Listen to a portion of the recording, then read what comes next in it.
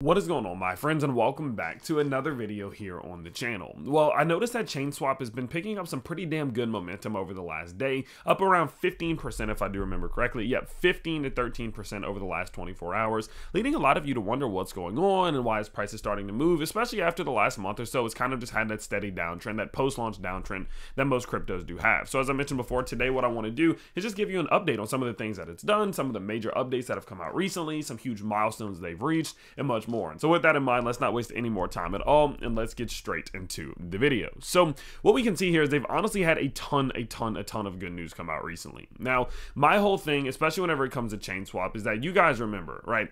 The whole goal of something like Chainswap is to completely and as much as possible build out their utility, build out their network, and build out their partnerships. If they're capable of doing that, they're able to take something like this, create a ton of revenue, take that revenue, reinject it back into more development, reinject it back into the community, reinject it back into the token, and continue to do better. Because if you don't remember, then for a quick update, Chainswap is a company that brings people the ability to swap cryptos across multiple different chains, whether it's EVM or whether it's Solana or whatever it may be. They give you the ability to swap again across chain, which is why they're called a chain swap. And so as you can understand now, the ability to be able to get as many of these partnerships as possible, onboard as many tokens and chains as possible, will allow them to continuously generate as much revenue as possible, which ultimately is what would be the best case scenario for a company like this one. So as you can see here, they have come out with partnership after partnership. Of course, you can see here that they had Defender ETH. They had another one recently, which was Ator, A-T-O-R, another partnership.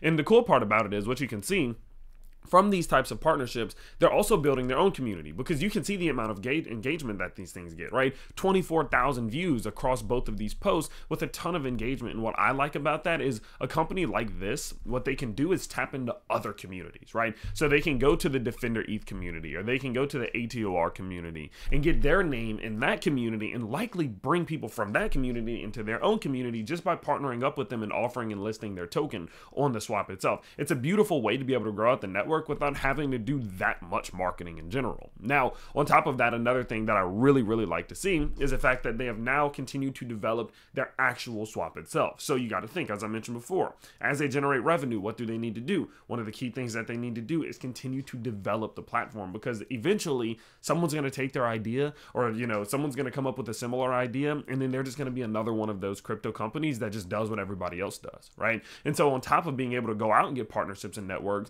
they can't get distracted from the fact that their company itself still needs to grow, and they're clearly not getting distracted by releasing this news. What you can see here is that their intra-chain swap is now live. They say with Chainswap, you can effortlessly trade across all compatible and now within the same blockchain, making it your go-to one-stop DApp for all trading. So before, you had to kind of swap from, say, like Binance over to Ethereum, or Ethereum to Matic, or Arbitrum, or Optimism, whatever it may be, right? But now what they're allowing you to do is a swap intra-chain. So you can swap one crypto on BSC for another crypto on BSC. And you would think, of course, well, obviously, that's what most swaps do, but their main focus was getting the cross-chain compatibility out, and then releasing the interoperability as well. So clearly by doing that, that allows them to be much more applicable to most crypto investors, not just the niche few that wanted to go cross-chain as well. Now, because of a lot of these things, and because of the news that they're releasing, because of the updates that they're releasing, because of the partnerships that they're releasing, they have been on fire. I mean, absolutely on fire. You can see here from an update that they posted before, since their last update, they had surged past $1.2 million in cross-chain swap volume, with over 680 unique users and 780 trades. And if you do the math on that, those are big trades. Those aren't just small people. Like, those aren't little minnows in the pond. Those are some probably, like sharks and dolphins. Those are people who are trading a decent amount of money to be able to get up to 1.2 million in just 780 trades. And they go ahead and say that that's just the beginning. Same chain swap compatibilities were then on the way, and now that they're released, this has gone up even more. Now, because of this, of course, one of the key aspects of their utility is that as they continue to get more swaps going, generate more volume, and generate more revenue, they will consistently buy back and burn the Cswap token itself. What you can see here is that they have reached a milestone milestone of $1.5 million in Cswap buybacks and burns in true marine spirit. They burnt it. And then what you also have to remember is on top of the buyback and burns, they also re-inject some of that revenue into the liquidity and back to the holders, because of course there is a revenue share functionality with the token itself. And so because of all of these things that they're doing, because of the updates that they're dropping, the partnerships, the networking, the development, and much more, they're consistently gaining much more momentum. And now that all of this news is dropping, that's the reason why I believe, although yes, their price has been down over the last few weeks since their launch, which is normal, especially with the rest of the market, I do think that they could really start to pick up some momentum at some given point. And so I have actually added more to my bag. You know, you guys know we were buying this thing really early before this pump ever even happened, right?